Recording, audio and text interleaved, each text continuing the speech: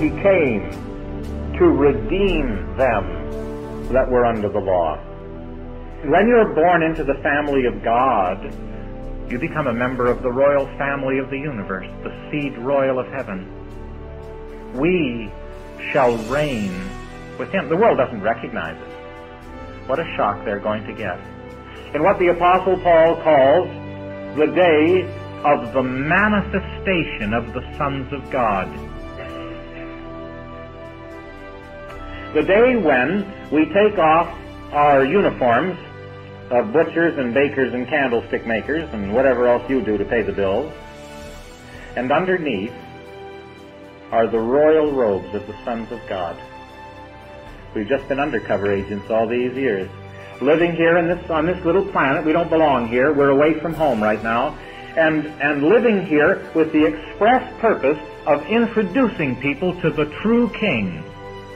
You see, there's been a civil war in the universe, and that's why things are in such a mess. And the pretender to the throne, who has wrested away the scepter of this world from the rightful king, has convinced the human race that he's the winner, and they've sided with him.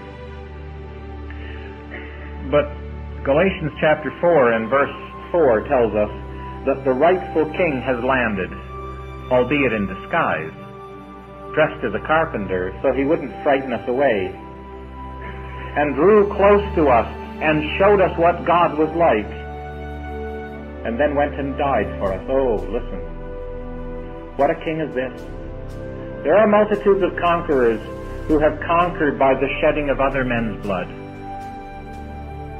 But this was the only king who ever established a kingdom by the shedding of his own blood. God has made a promise.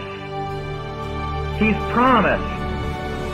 The God who made you has promised to save all that come to God through Christ. He won't turn you away. He came, we read, to redeem them that were under the law.